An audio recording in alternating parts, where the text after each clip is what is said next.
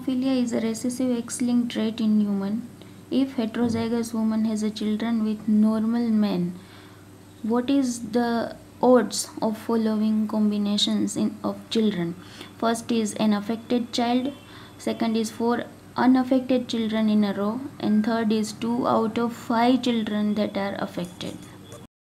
Woman is heterozygous, that is given, so maybe woman may be a carrier and disease is X linked, so there are completely chances that male will be fully affected.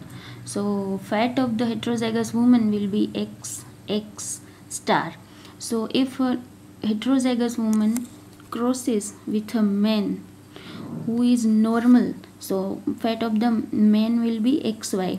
So there are 4 gametes. Among these 4 gametes, first 3 will be normal child. Only X star Y, that will be male, which will be affected. So probability that an affected child out of these 4 will be 1/4, and 4 unaffected children in a row, so probability will be 4 unaffected children, that is 3/4. So 3 times 3/4 gives 81 upon 256. So probability of 4 unaffected children in a row will be 81 by 256.